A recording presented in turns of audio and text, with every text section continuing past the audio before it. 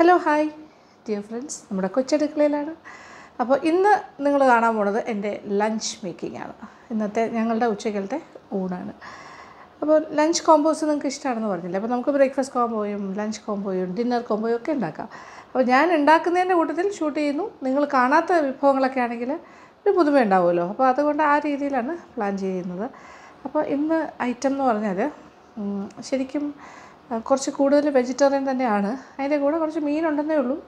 മീൻ ഇഷ്ടപ്പെടുന്നവർക്കും കൂടി വേണ്ടിയിട്ട്. കാരണം നമ്മുടെ വീട്ടിൽ മീനൊരു മസ്റ്റാണ്. ഞാൻ പറഞ്ഞില്ലേ, ഒരു നോൺ വെജ് മിക്കവാറും കാണും.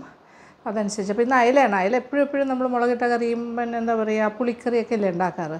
അപ്പോൾ ഇന്ന് വ്യത്യാസമാണ്. ഒരു പൊടിമാസാണ് ഉണ്ടാക്കുന്നത്, അയല പൊടിമാസ്. പിന്നെ അതുകൂടാണ്ട് നമ്മുടെ ഫാം ഹൗസിൽ നിന്നും പെരപ്പംകോട്ടെ ഫാം ഹൗസിൽ നിന്നും ബോയിച്ചേട്ടനാണെങ്കിൽ പോയിട്ട് വന്നപ്പോൾ കുറച്ച് പച്ച പപ്പായ പിന്നെ വിളഞ്ഞ പപ്പായ എല്ലാം കൊണ്ടുവന്നിട്ടുണ്ടായിരുന്നു, പഴുക്കാറായത്. അപ്പോൾ പപ്പായ കുറച്ച് അധികമായിട്ടുണ്ടായിരുന്നു. അപ്പോൾ അത് വെച്ചിട്ട് ഞാൻ വെച്ചു, പച്ച വെച്ചിട്ട് ഒരു വഴറ്റ് ഉണ്ടാക്കാൻ വെച്ചു, പപ്പായ വഴറ്റിയത്.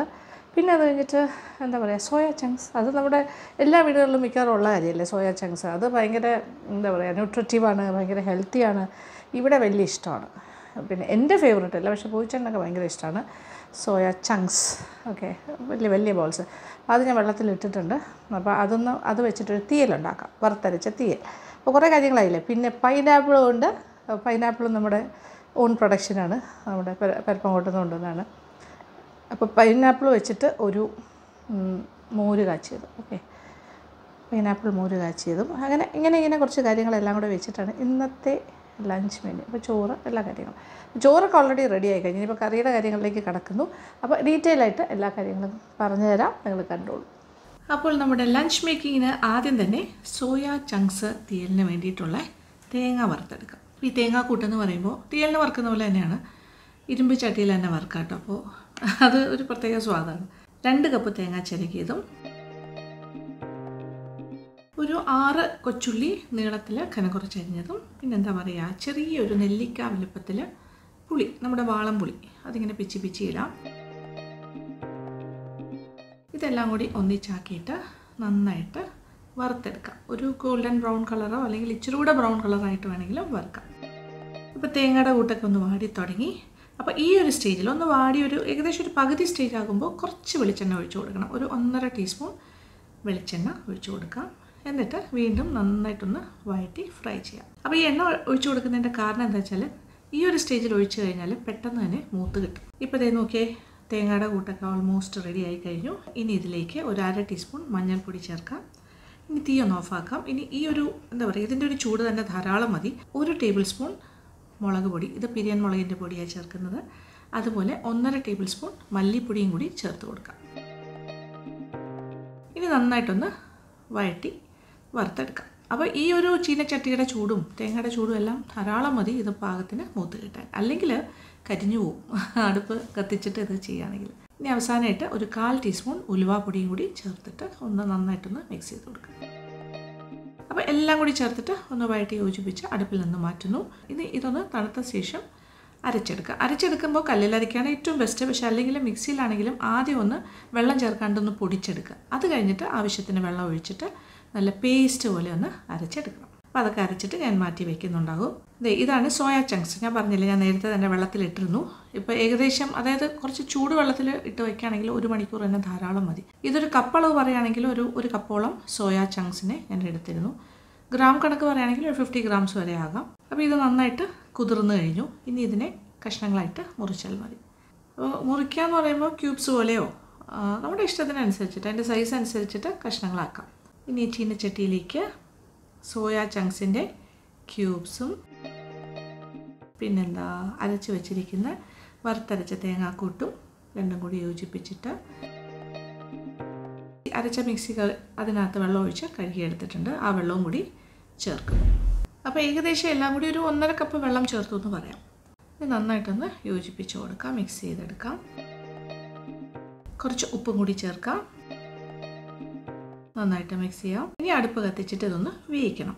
വേഗം എന്ന് പറയുമ്പോൾ കഷ്ണങ്ങളൊക്കെ പാകത്തിന് വേകണം. സോയ ചങ്ക്സ് ഓൾറെഡി കുക്ക്ഡ് അല്ലല്ലോ, അത് പാകത്തിന് വേകണം. പിന്നെ ഈ ചാറെല്ലാം കുറുകി എണ്ണ തെളിയുന്ന പോലെ നല്ല തിക്കായിട്ടുള്ളൊരു കുഴമ്പ് പോലെ ആയി വരണം. ഇത് നോക്കിയേ ഈ ഒരു സ്റ്റേജിലേക്ക് എത്തിക്കഴിഞ്ഞു. നല്ല തിക്കായിട്ടുള്ള നല്ല കുറുകിയ ചാറും കഷ്ണങ്ങളൊക്കെ പാകത്തിന് വെന്തിട്ടുണ്ട്. അപ്പോൾ ഒരു ഏതാണ്ട് ഒരു കൊഞ്ച് തീയൽ പോലെ ഉണ്ട് കേട്ടോ കാണാൻ. എങ്ങനെയാണ് ഇരിക്കുന്നത്. സോയാ ചങ്ക്സ് തീയൽ അത് ഓൾമോസ്റ്റ് റെഡി. ഇനി ഒരു താളിപ്പ് മാത്രമേ ആവശ്യമുള്ളൂ. താളിപ്പാണ് അതിൻ്റെ ഒരു ടോട്ടൽ രുചി കൂട്ടുന്നൊരു കാര്യം. ഒരു 1.5 ടേബിൾ സ്പൂൺ വെളിച്ചെണ്ണയിൽ 1 ടീസ്പൂൺ കടുകും ഒരു 3-4 വറ്റൽമുളകും കറിവേപ്പിലയും കൂടി മൂപ്പിച്ചതാണ്. അത് ഡയറക്റ്റായിട്ട് ഞാൻ ആ തീയലിനെ വെള്ളമായിട്ട് ഒഴിക്കുന്നു. ഇനി ഒന്ന് ചെറുതായിട്ടൊന്ന് ചുറ്റിച്ച് കൊടുക്കാം പാത്രം വെച്ചിട്ട് തന്നെ. ഇനി ഒരു തവി വെച്ചിട്ടൊന്ന് ഇളക്കി ഒന്ന് യോജിപ്പിക്കാം. അപ്പോൾ താളിപ്പും തീയലും എല്ലാം കൂടി ഒന്നിച്ചാകട്ടെ. ഇതേ നോക്കിയേ കാണാൻ തന്നെ എന്ത് ഭംഗിയല്ലേ. എണ്ണയൊക്കെ ഇങ്ങനെ തെളിഞ്ഞ് ആഹാ കാണുമ്പോൾ തന്നെ അറിയില്ലേ എൻ്റെ സ്വാദ്. എന്തായാലും ഞാൻ ഇച്ചിരി ഒന്ന് ടേസ്റ്റ് ചെയ്ത് നോക്കട്ടെ ഉപ്പും പുളിയൊക്കെ കറക്റ്റാണോ. ആഹാ അടിപൊളി എക്സലൻറ്റ് കറക്റ്റായിട്ട് വന്നിട്ടുണ്ട്. ഇനി അടുത്ത് ഉണ്ടാക്കാൻ പോകുന്നത് പപ്പായ വഴട്ടാണ്. പപ്പായ വഴട്ടെന്ന് പറയുമ്പോൾ ഒരു മെഴുക്കുവരട്ടി പോലെ എന്ന് പറയാം വേണമെങ്കിൽ. ഇതാണ് പപ്പായ ഞാൻ എടുക്കുന്നത്. ഈ ഒരു സൈസിലൊരു പപ്പായയാണ് എടുക്കുന്നത്. അതായത് ഓമയ്ക്ക എന്ന് പറയില്ലേ നമ്മുടെ പച്ച. ഇത് പഴുക്കാറായതൊന്നുമല്ല കേട്ടോ. ഇത് ആ ഒരു സ്റ്റേജിലുള്ളത് തന്നെയാണ്. വിളയാനുള്ള ആ ഒരു ടൈപ്പല്ലേ നമുക്ക് കറിക്ക് പറ്റിയതാണ്. ഇത് ഞാൻ പറഞ്ഞില്ലേ പെരപ്പം കൊണ്ട് നമ്മുടെ ഫാം ഹൗസിൽ നിന്ന് പൂച്ചട്ടം കൊണ്ടുവന്നാണ്. അപ്പോൾ തൊലി കളഞ്ഞിട്ട് ഇങ്ങനെ നീളത്തിലുള്ള കഷ്ണങ്ങളായിട്ട് മുറിച്ചെടുക്കണം. കിച്ചടിക്ക് കരിയുന്ന പോലെ അതിനെക്കാട്ടി ഇച്ചിരി കൂടെ വലുതായിട്ടെന്ന് പറയാം. അധികം വണ്ണവും വേണ്ട ഒരുപാട് നീളവും വേണ്ട. എന്നിട്ട് ഞാൻ വെള്ളത്തിൽ തന്നെ ഇട്ട് വെച്ചിരിക്കുകയായിരുന്നു. എന്തെങ്കിലും കറിയൊക്കെ ഉണ്ടെങ്കിൽ പോകാൻ വേണ്ടിയിട്ടാണ് വെള്ളത്തിലിടുന്നത്. അപ്പോൾ ഇനി ചട്ടിയിലേക്ക് ഇതെൻ്റെ ഫേവറേറ്റ് പാനാണ്. ഇതിനകത്തേക്ക് 1.5 ടേബിൾ സ്പൂൺ വെളിച്ചെണ്ണ ചൂടാക്കാം. എണ്ണ ചൂടായി തുടങ്ങി. ഇനി ഇതിലേക്ക് 1 ടീസ്പൂൺ കടുക്, ആവശ്യത്തിന് കറിവേപ്പില, പിന്നെ ഒരു 3-4 വറ്റൽമുളക്. ഇനി ഒരു 4 വലിയ അല്ലി വെളുത്തുള്ളി ചതച്ചതാണ്, അതും കൂടി ചേർക്കുന്നു. ഇനി എല്ലാം കൂടി ചേർത്ത് വഴറ്റി മൂപ്പിക്കാം. തീ ഒരൽപ്പം കുറച്ചിട്ട് ആദ്യം കുറച്ച് മുളക് പൊടി ചേർക്കാൻ പോകണം. ഒരു 2 ടീസ്പൂൺ പിരിയൻ മുളകിൻ്റെ പൊടി, കശ്മീരി ചില്ലി പൗഡർ എന്ന് വേണമെങ്കിൽ പറയാം. തീ നന്നായിട്ട് കുറച്ചിട്ടേ ചേർക്കാവുള്ളൂ. ഇനി ഒരു 1/2 ടീസ്പൂൺ മഞ്ഞൾപ്പൊടിയും കൂടി ചേർക്കാം. 1 മിനിറ്റ് ഒന്ന് വഴറ്റി കൊടുക്കാം. 1 മിനിറ്റ് തന്നെ വേണ്ട. ഇനി അരിഞ്ഞ് വെള്ളത്തിലിട്ടിരിക്കുന്ന പപ്പായ പീസസും കൂടി ഇതിനകത്തേക്ക് ആ വെള്ളത്തിൽ നിന്ന് ഊറ്റി ചേർക്കാം.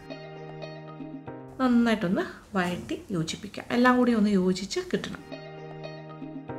കുറച്ച് ഉപ്പും കൂടി ചേർക്കാം.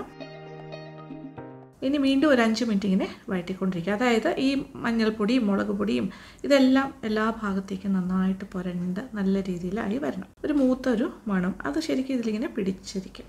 ഇനി കുറച്ച് വെള്ളം ചേർക്കാം. അപ്പോൾ ഏകദേശം ഒരു 1.5 കപ്പ് വെള്ളം തന്നെ ഒഴിച്ചു എന്ന് പറയാം. എന്നിട്ട് നന്നായിട്ടൊന്ന് ഇളക്കി യോജിപ്പിക്കാം. ഇനി പാത്രം ഒന്ന് അടച്ചിട്ട് വേവിക്കണം. അപ്പോൾ ഇത് ഏകദേശം വേകണം. അപ്പോൾ ഒരു 1/4 വേഗമാകുമ്പോൾ നമുക്കൊരു കാര്യം കൂടി ചേർക്കാനുണ്ട്. അപ്പോൾ ഇത് കപ്പളങ്ങ വഴട്ടെന്നും പറയും കേട്ടോ. പപ്പായ വഴട്ട് അല്ലെങ്കിൽ കപ്പളങ്ങ വഴട്ടെന്നൊക്കെ. ഇപ്പോൾ ഇത് നോക്കി അടപ്പ് തുറന്ന് നോക്കുമ്പോൾ ഏകദേശം ഒരു പകുതി കൂടുതൽ വെന്തിട്ടുണ്ട്. കുറച്ച് ചാറും ബാക്കിയുണ്ട്. ഈ സമയത്ത് ഒരു 3 സവാള ചെറുതായിട്ട് അരിഞ്ഞതും കൂടി ചേർത്ത് കൊടുക്കാം.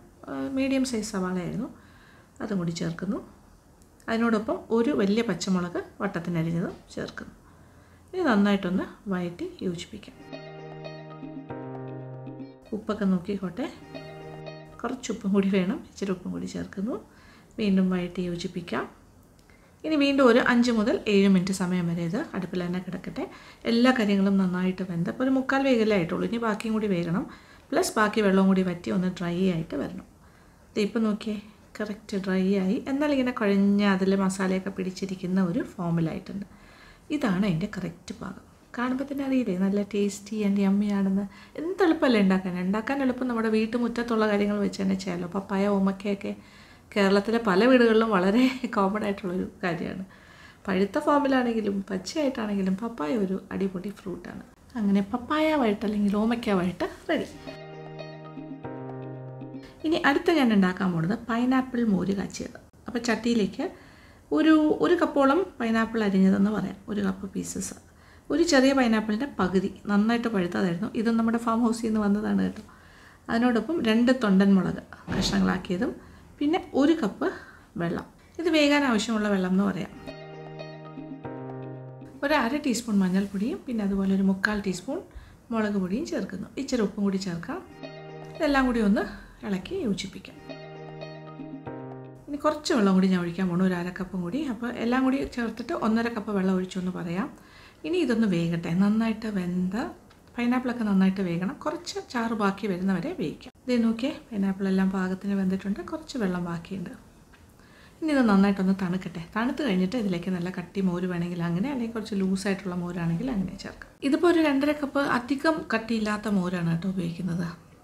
അതായത് 1.5 കപ്പ് നല്ല കട്ട തൈര് എടുത്തിട്ട് നന്നായിട്ട് ഉടച്ച് അതിലേക്ക് ഒരു 1 കപ്പ് വെള്ളം കൂടി ഒഴിച്ചിട്ട് കുറച്ച് ലൂസാക്കിയതാണ്. നിങ്ങൾക്ക് വേണമെങ്കിൽ കുറച്ചുകൂടി കുറുകിയ തൈര് ഒരുപാട് വെള്ളം ഒഴിക്കാണ്ട് ഒരു 1/2 കപ്പ് വെള്ളം ഒഴിച്ചിട്ട് ഒരു 1-1.5 കപ്പ് തൈര് റെഡിയാക്കി എടുക്കുകയാണെങ്കിൽ നല്ല കുറുകിയ മോര് കറി ഉണ്ടാക്കാം. അപ്പോൾ മോര് കാച്ചിയത് കുറച്ചുകൂടി നല്ല തിക്കായിട്ട് കിട്ടും. അപ്പോൾ ഞാൻ പക്ഷേ ഇച്ചിരി ലൂസായിട്ട് ചെയ്യാമെന്ന് വിചാരിച്ചിട്ടാണ് അതുകൊണ്ട് ഇങ്ങനെ ചെയ്തത്.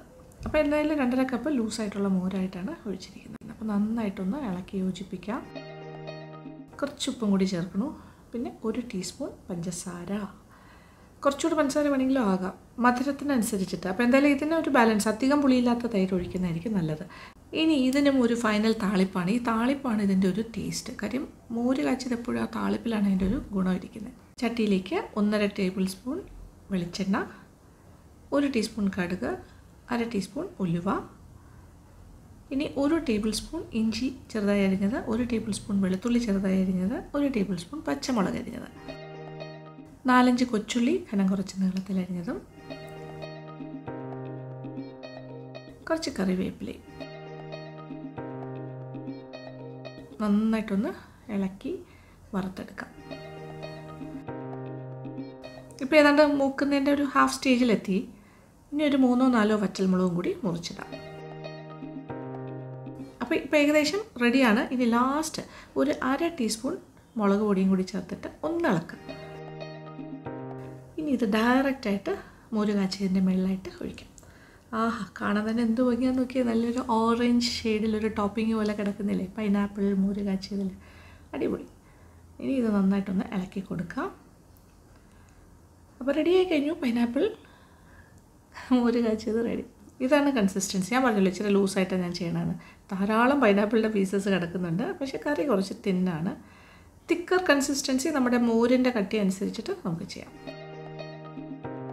ഇനി അടുത്തത് ഫൈനലായിട്ട് ഫിഷ് പൊടിമാസാണ് ഉണ്ടാക്കാൻ പോകണം. മീൻ പൊടിമാസ്. ഇത് സാധാരണയായിട്ട് അയക്കൂറ പോലെയുള്ള നല്ല തിക്കായിട്ടുള്ള ഫ്ലഷുള്ള മീനാണ്.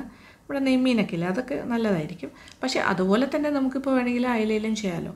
അപ്പോൾ അതുകൊണ്ടാണ് ഞാനിപ്പോൾ അയലയിൽ ഇത് ഉണ്ടാക്കാൻ പോകുന്നത്. അപ്പോൾ അയലയുടെ കഷ്ണങ്ങൾ ഇതൊരു 6 അയലയുണ്ട്. ഓരോന്നും 2ആയിട്ടേ മുറിക്കാൻ പറ്റുള്ളൂ. അപ്പോൾ ഒരുപാട് സൈസുള്ള അയലയല്ലായിരുന്നു, അതുകൊണ്ടാണ് 6 എടുത്തത്.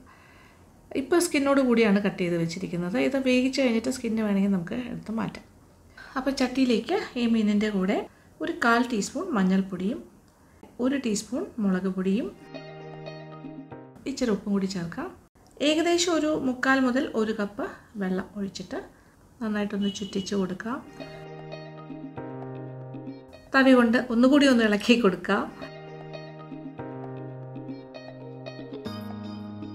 ഇനി ഇതിലേക്ക് ഒരു ചെറിയ കഷ്ണം കുടംപുളിയും കൂടി കഴുകിയിടാം. അതായത് ഈ കഷ്ണങ്ങളൊക്കെ വെന്ത് അയലയുടെ പീസസൊക്കെ വെന്തിട്ട് വെള്ളം ഏതാണ്ട് വറ്റി കിട്ടണം. അതാണ് പാകം. ഇത് നോക്കിയേ, കറക്റ്റായിട്ട് വെന്തിട്ടുണ്ട്. ചാറെല്ലാം വറ്റി കഴിഞ്ഞു. കഷ്ണങ്ങൾ മാത്രം കാണാം അല്ലേ. ഇനി മീനിൻ്റെ കഷ്ണങ്ങൾ ആ മുള്ളിൽ നിന്നും എടുത്ത് മാറ്റണം. ഇതിപ്പോൾ ഞാൻ അതിൻ്റെ പ്രോസസ്സിലാണ്. ഇത് നോക്കിയേ, കഷ്ണങ്ങൾ മാറ്റുന്നതോടൊപ്പം തന്നെ അതിൻ്റെ സ്കിൻ, അതിൻ്റെ തൊലി ഇങ്ങനെ പതുക്കെ ഇങ്ങനെ ഇളക്കി മാറ്റാൻ പറ്റും. പിന്നെ സെൻട്രൽ പോർഷനിലുള്ള മുള്ളും അതുപോലെ ചെറിയ മുള്ള എന്തെങ്കിലും ഉണ്ടെങ്കിൽ സൈഡിലൊക്കെ ഉണ്ടെങ്കിൽ അതും എല്ലാം മാറ്റിയിട്ട് നമുക്ക് ഫ്ലഷ് മാത്രം മതി. അതിൻ്റെ ദശയുള്ള ഭാഗം മാത്രമേ ആവശ്യമുള്ളൂ. നോക്കിയേ, ഇത്രയും ദശ കിട്ടി 6 അയല മീനിൽ നിന്നും. ബാക്കി ആ മുള്ളിൻ്റെ പീസൊക്കെ മാറ്റി കഴിയും. ഇനി ചട്ടിയിലേക്ക് കുറച്ച് എണ്ണ ഒഴിക്കാം.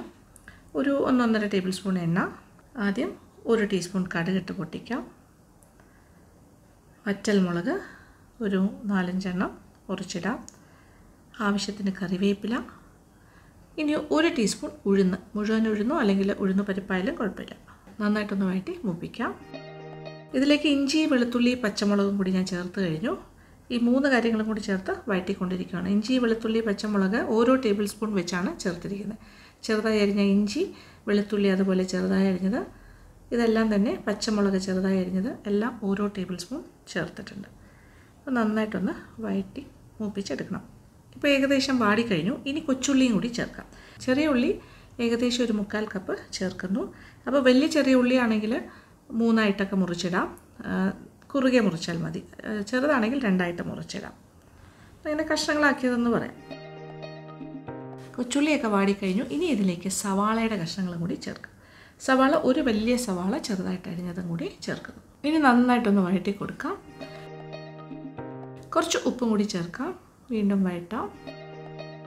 ഇങ്ങനെ വഴറ്റി ഇതേ നോക്കിയേ, സവാളയുടെയും കൊച്ചുള്ളിയുടെയൊക്കെ നിറമൊക്കെ മാറാൻ തുടങ്ങുന്ന ഈ ഒരു പാകം. ഈ സ്റ്റേജിൽ വീണ്ടും നമ്മൾ കുറച്ച് കാര്യങ്ങൾ ചേർക്കണം. അതായത് ഒരു 1/4 ടീസ്പൂൺ മഞ്ഞൾപ്പൊടി, പിന്നെ അതിലേക്ക് കുറച്ച് മുളക് പൊടി ചേർക്കണം. ഒരു 2 ടീസ്പൂൺ നിറച്ച മുളക് പൊടി, 1 ടീസ്പൂൺ നിറച്ച മല്ലിപ്പൊടി. ഇത് നന്നായിട്ടൊന്ന് വഴറ്റി മൂപ്പിക്കുക. എല്ലാം ഒരു 1 മിനിറ്റ് 1/2 മിനിറ്റൊക്കെ തന്നെ ധാരാളം മതിയാകും. ഇനി ഒരു 1/2 ടീസ്പൂൺ, 1/2 മുതൽ 3/4 ടീസ്പൂൺ വരെ ഗരം മസാലപ്പൊടിയും ആകാം.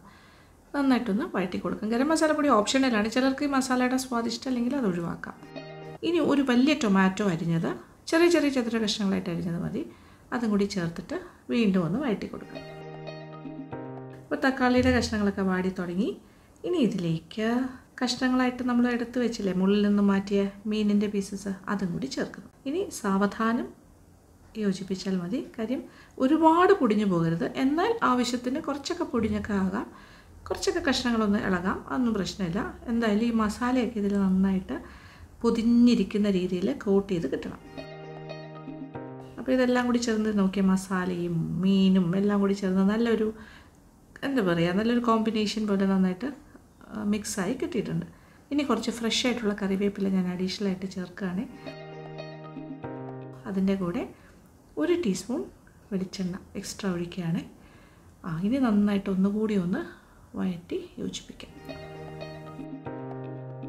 അവസാനമായിട്ട് 1 കപ്പ് തേങ്ങാ ചിരകിയതും കൂടി ചേർക്കുന്നു. ഇനി ഇത് നേരത്തെ ചെയ്ത പോലെ നന്നായിട്ടൊന്ന് സാവധാനം ഇളക്കി യോജിപ്പിക്കാം. അപ്പോൾ എല്ലാം കൂടി ചേർന്ന് നന്നായിട്ടൊന്ന് യോജിച്ച് കിട്ടണം. എല്ലാം യോജിച്ച് കിട്ടിക്കഴിഞ്ഞു. അപ്പോൾ മീനിൻ്റെ കഷ്ണങ്ങൾ ചെറുതായിട്ടൊന്നും ഉടഞ്ഞിരിക്കണം, അത്രേ ആവശ്യമുള്ളൂ. ഒരുപാട് അങ്ങോട്ട് പൊടിഞ്ഞു പോകരുത്, അത് മാത്രം ശ്രദ്ധിച്ചാൽ മതി. ഇതുപോലെ ആയി കിട്ടിയാൽ മതി. നോക്കിയേ, നമ്മുടെ ഫിഷ് പൊടി മാസ് റെഡി ആയത് കണ്ട് എന്ത് എളുപ്പമല്ലേ. കാണുമ്പോൾ തന്നെ അറിയില്ല എന്താ സ്വാദെന്നറിയോ. അയ്യോ, രക്ഷയില്ലാത്ത ടേസ്റ്റാണ്. അപ്പോൾ കറികളെല്ലാം ഇവിടെ റെഡിയാണ്. അപ്പോൾ നമ്മുടെ കറികളെല്ലാം റെഡി, ചോറ് റെഡി, എവറിത്തിങ് ഈസ് റെഡി. എല്ലാം ഇങ്ങനെ വെച്ചിരിക്കുകയാണ്. ഓക്കെ, അപ്പോൾ നല്ല ചമ്പാവരി ചോറ് ഇവിടെ റെഡിയാണ്. പിന്നെ ഇത് നോക്കിയേ, നമ്മുടെ പൈനാപ്പിൾ മോര് കാച്ചിയത്. ഇത് അപാര ടേസ്റ്റാണ്. പൈനാപ്പിൾ ഫ്ലേവേർഡ് മോര് കാച്ചിയത്. യെസ്, അത് റെഡി. പിന്നെ പറയാനാണെങ്കിൽ കൊഞ്ച് തീയൽ പോലെ ഇരിക്കുന്നില്ലേ കണ്ടിട്ട്, സോയ ചങ്ക്സിൻ്റെ വറുത്തരച്ച തീയൽ. പപ്പായ വെച്ചിട്ടുള്ള വഴറ്റിയത്. പപ്പായ വഴറ്റിയത് മെഴുക്കുവരട്ടിയാണോയെന്ന് ചോദിച്ചാൽ ആണെന്നും പറയാം, അല്ലെന്നും പറയാം. ഭയങ്കര മൂപ്പിക്കൊന്നുമില്ല, പക്ഷേ ഇങ്ങനെ ഇത് ഇച്ചിരി സ്പൈസി ആയിട്ടാണ് ഞാൻ ചെയ്തിരിക്കുന്നത്. ഇതിന് ഇത്രയും എരിവ് വേണ്ടെന്നുണ്ടെങ്കിൽ മുളക് പൊടിയുടെ അളവ് ഒന്ന് കുറച്ചോളൂ കേട്ടോ. പിന്നെ ഇത് നമ്മുടെ ഫിഷ് പൊടി മാസ്, ഇത് അയലയാണ് പൊടി മാസായി മാറിയിരിക്കുന്നത്. കാണുമ്പോൾ തന്നെ അറിയാമല്ലോ അല്ലേ എന്താ ടേസ്റ്റ്. അപ്പോൾ ഇത്രയും കാര്യങ്ങൾ ധാരാളം പോരെ ചോറിന്.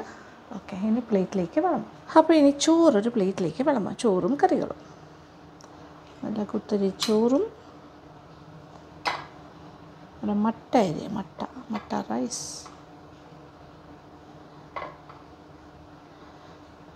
എപ്പോഴും ചോറ് കുറച്ചും കറികൾ കൂടുതലാണ് കഴിക്കുന്നത്. ഹെൽത്തി ഈറ്റിംഗ് അങ്ങനെയാണ്.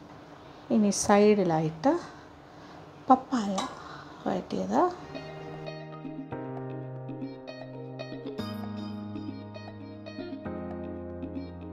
ഇത് അപാര ടേസ്റ്റാണ്, ഹെൽത്തിയുമാണ്. നമ്മുടെ നാടൻ പച്ചക്കറികളോ പഴവർഗ്ഗങ്ങളോ ഒക്കെ എന്ന് പറഞ്ഞാൽ എപ്പോഴും നല്ലതാണ്. ഇനി നമ്മുടെ സോയ ചങ്ക്സ് കൊണ്ടുള്ള വറുത്തരച്ച തീയൽ. ഞാൻ പറഞ്ഞില്ലേ, ഇത് കണ്ടു കഴിഞ്ഞാൽ കൊഞ്ച് തീയൽ പോലെ ഇരിക്കും എന്ന് പറഞ്ഞില്ലേ. യെസ്, എക്സാക്ട്ലി അങ്ങനെയാണ്. ഫിഷ് പൊടി മാസ്, അതൊരു പൊടി മാസാണ് കേട്ടോ, വളരെ ടേസ്റ്റാണ്. ഫിഷ് പൊടി മാസും റെഡി. അപ്പോൾ ഇതെല്ലാം ഇങ്ങനെ കുറച്ച് സ്പൈസി കാര്യങ്ങളാണ്. അപ്പോൾ അതിലേക്ക് ഒരല്പം മധുരത്തോടു കൂടിയുള്ള പൈനാപ്പിൾ മോര് കാച്ചിയതും കൂടി ചോറിലേക്ക് ഒഴിച്ചു കൊടുക്കാം.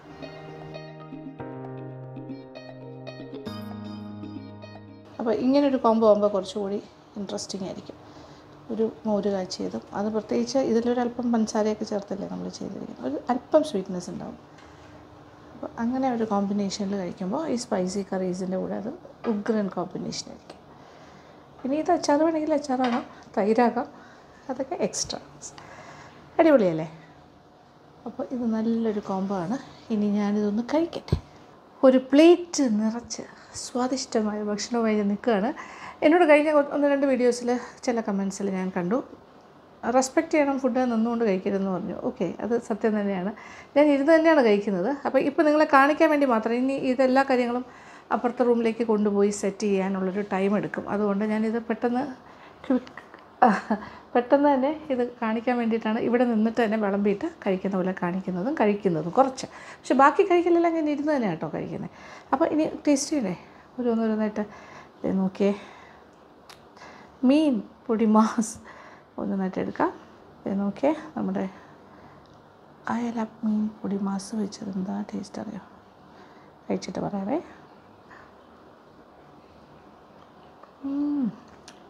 ആഹാ, ഇച്ചിരി ചോറും കൂടി.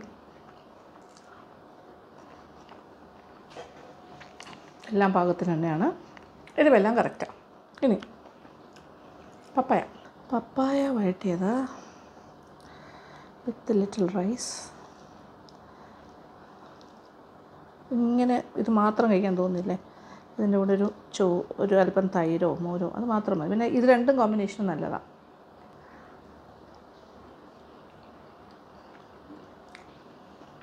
ആഹാ, സ്പൈസി. നല്ല ഇടയ്ക്കൊരു പൈനാപ്പിളും കൂടി കഴിക്കാം. പൈരവും മധുരവും. സോയ ചങ്ക്സ് അതെ നന്നായിട്ട് വെന്ത കൊഞ്ച് മാതിരി തന്നെ ഇരിക്കുന്നു.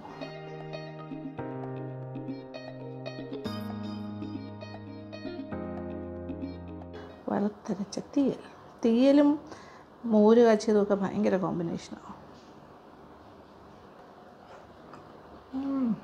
ആഹാ, ഇനി ആ പൈനാപ്പിൾ മോര് കാച്ചിയത് മിക്സ് ചെയ്ത് കഴിക്കും. ഇടയ്ക്കിടയ്ക്ക് ഇങ്ങനെ മധുരവും, ചെറിയ മധുരം, ഒരുപാട് മധുരമല്ല, പക്ഷെ എന്നാലും പൈനാപ്പിളിൻ്റെ സൂപ്പറായിട്ടുള്ള ഫ്ലേവറാണല്ലോ.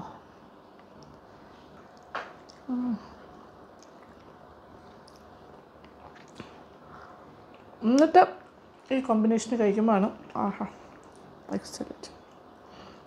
ഓക്കെ, അപ്പോൾ ടേസ്റ്റെല്ലാം ഞാൻ പറഞ്ഞു കഴിഞ്ഞു. ഈ ഒരു ലഞ്ച് കോംബോ ആയിരിക്കും ഞങ്ങൾ ഇന്നിവിടെ കഴിക്കുന്നത്. ഞാൻ എന്തായാലും ഇരുന്ന് തന്നെ കഴിച്ചോളാം. ഓക്കെ, എൻ്റെ ബാക്കിയെല്ലാം ഇരുന്ന് കഴിക്കാം. നിങ്ങളും ഈ ഒരു type of lunch combo try ചെയ്ത് നോക്കുക. എൻ്റെ ലഞ്ച് കോംബോസ് നിങ്ങൾക്ക് ഒരുപാട് പേർക്ക് ഇഷ്ടമല്ലേ? നല്ലതാണ്, ടേസ്റ്റിയാണ്. പിന്നെ ഇച്ചിരി തൈരും ഇച്ചിരി അച്ചാറും കൂടെ വേണമെങ്കിൽ ആകാം കേട്ടോ, പപ്പടം ഒക്കെ. അപ്പോൾ thank you so much. Thank you for watching and keep on watching Lakshmi Nair vlogs. Love you all.